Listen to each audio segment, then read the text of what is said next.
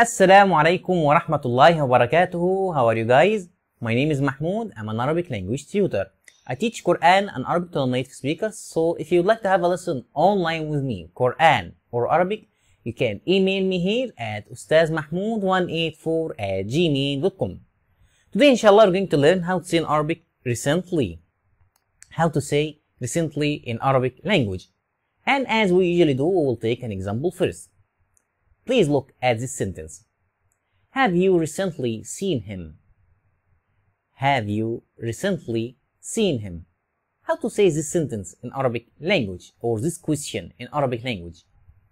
Well, we say هل رأيته مؤخرا؟ هل رأيته مؤخرا؟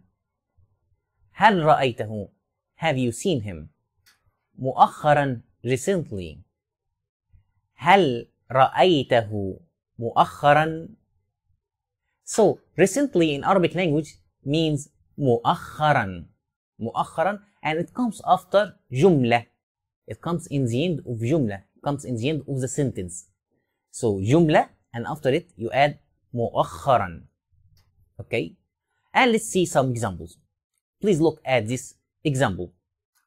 I haven't heard from them recently. I haven't heard from them recently. How to say this sentence? Well, we say لم أسمع عنهم مؤخرا. لم أسمع عنهم مؤخرا. لم أسمع, I haven't heard.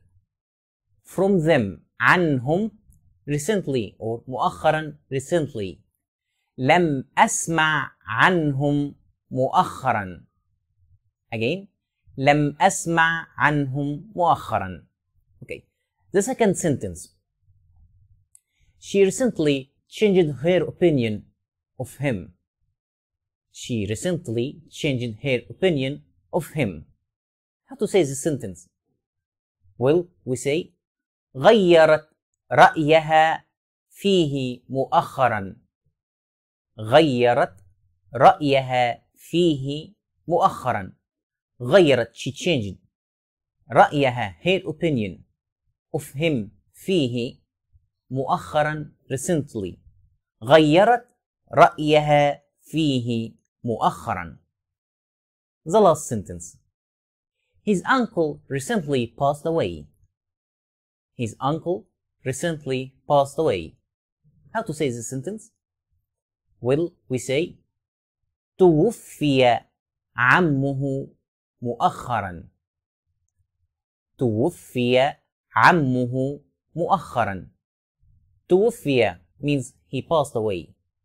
عمه, his uncle. مؤخرا, recently. توفي عمه مؤخرا. Okay? So, recently in Arabic language means مؤخرا. Okay? And that's the end of our lesson today. I hope it's useful for you, inshallah. If you have any question, please write in the comment and I will reply to you. Don't forget to make dua for me and for my family. Thank you, and I see you in other lessons, inshallah. Assalamu alaikum.